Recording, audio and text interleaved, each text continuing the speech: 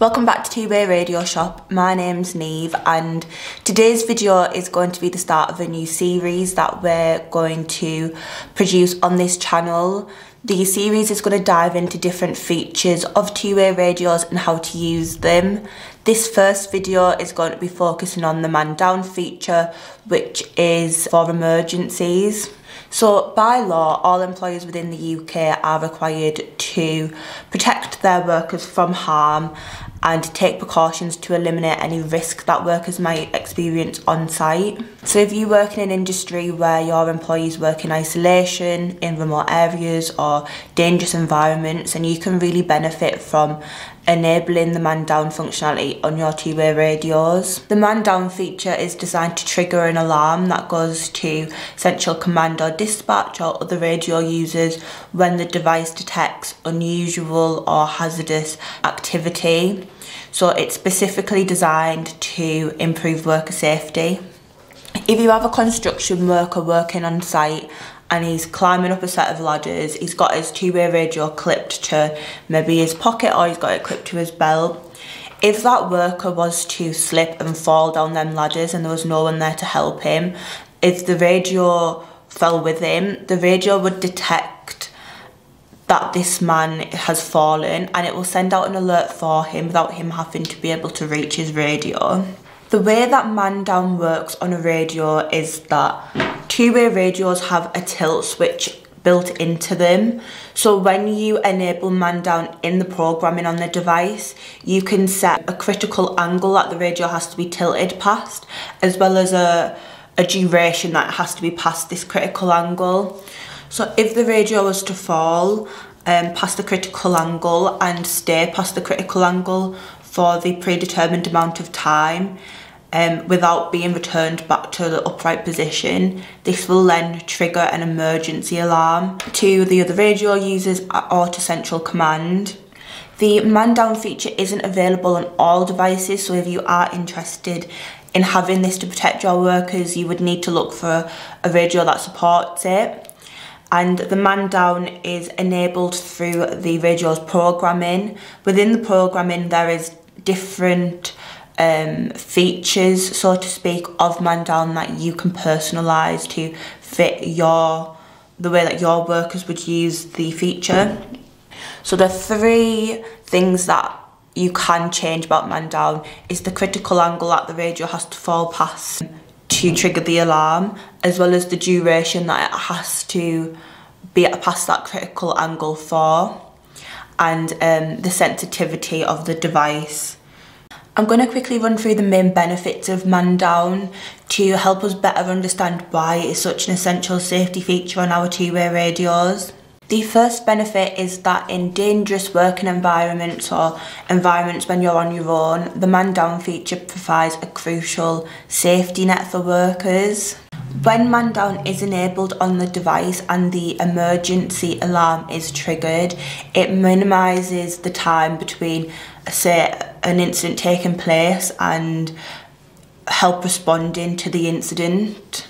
If the person who was involved in the incident was unable to get to their device themselves and call for help, the device automatically does this for them by notifying central command or other radio users.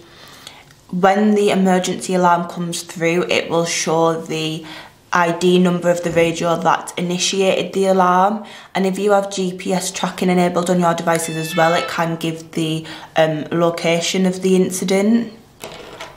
In industries such as construction, security and healthcare, workers are often exposed to risky situations. Knowing that there's a safety net in place if anything were to occur can have a positive impact on the mental well-being of the worker. It reassures them that help is readily available if they ever did find themselves in an emergency situation like that.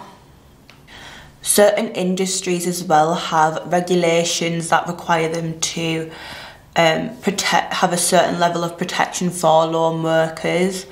Having mandown enabled on your communication devices helps to meet the compliance of these standards.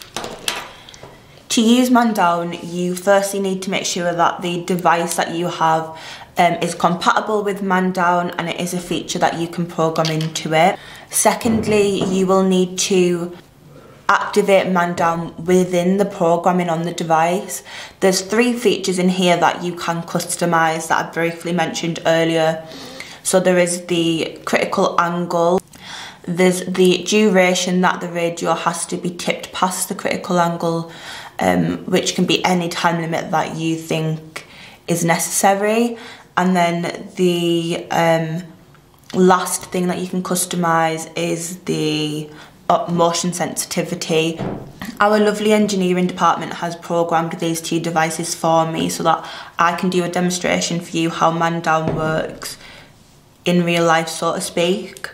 For the sake of this video, I've had the duration that it needs to be set past to trigger the alarm set to just 10 seconds, just to make it quicker for us to see the response.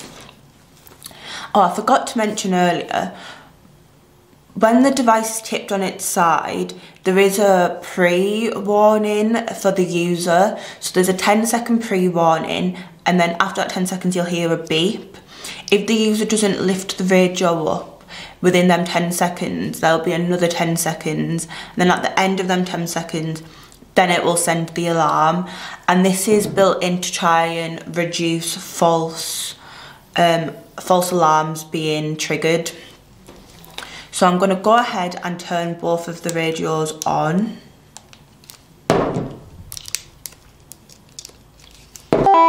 So for the sake of today's demonstration as well, we have it so that mandown is always activated, but you can also program it so that it has to be manually activated by the users.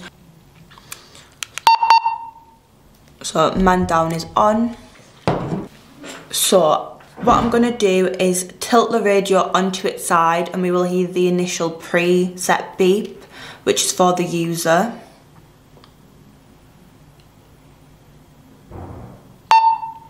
And now if I don't lift this up within the next 10 seconds, it's going to send out the emergency alarm that we will receive on the second device.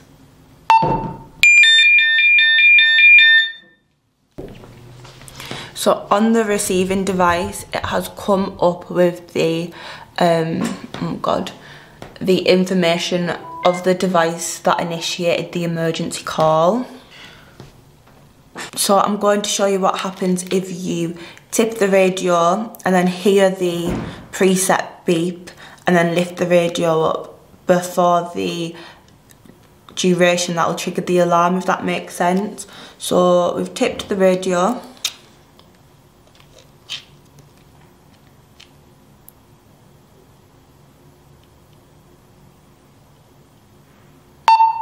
And now we've heard that beep. If we lift the radio up, it won't set off an emergency alert. And like I said, this is to try and stop false alarms from happening. As with any new technology and features, there is always some perceived negatives that come along with them. With mandown, there are a few things that put people off from using it. The biggest annoyance with mandown is workers are reluctant to turn it on because it can trigger a false emergency alarm. A lot of workers, when they're using their radio, when they put it down, they just put it down on its back. They don't always stand it upright, which can trigger multiple false alarms a day. They also might not have the volume turned up loud enough where they hear the preset beep to warn them that it needs lifting up or it's going to send an alarm. When that alarm's triggered, Central Command and other radio users aren't aware that that is a false alarm, and they may send emergency response out to investigate or to facilitate the emergency. This in itself disrupts the workday and it can have a massive impact on the productivity of your workforce. To try and combat this from happening, some organisations may only have workers enable mandown if they're going into a situation where they're working on their own or working in a dangerous environment, to have it there as a safety net as opposed to having it turned on all of the time. However, when you are doing this, you are dependent on the worker remembering to turn on the feature, which they may not always remember to do. If they are forgetting to turn it on, then the feature isn't being used to its fullest potential to protect your workforce. This means that businesses will need to develop and implement a training plan for all workers so that they know how to turn on the mandown feature, how to use the mandown feature, when to use the mandown feature, and how to disarm a false alarm if they do accidentally trigger one. However, the training sessions can be expensive, time consuming, and they will take workers away from their day-to-day operations. And that basically brings our video to a close today. I think the benefits of enhancing working safety from mandown are evident, but the potential false alarms and investment needed by a company to make sure it's being used properly do pose a massive challenge. In our opinion, with adequate training for the workforce, most businesses can maximise the mandown feature's utility without any compromise to their daily operations. And our commitment here at 2WayRadioShop is to empower users with the knowledge and understanding needed to harness the full potential of mandown as a safety tool. If you would like to discuss how mandown could benefit you and your workforce, or how to implement it properly, or help with training your staff how to use it, you can contact us at the details on screen now. But that's it from us today. If you have enjoyed, please don't forget to give the video a like and subscribe to our channel. We put out educational and sometimes entertaining two-way radio content every other week. If you would like to ask questions on anything we've mentioned in today's video, or suggest a topic for a future video, please leave that in the comments down below. And as always, thank you for watching, and we will see you in the next video.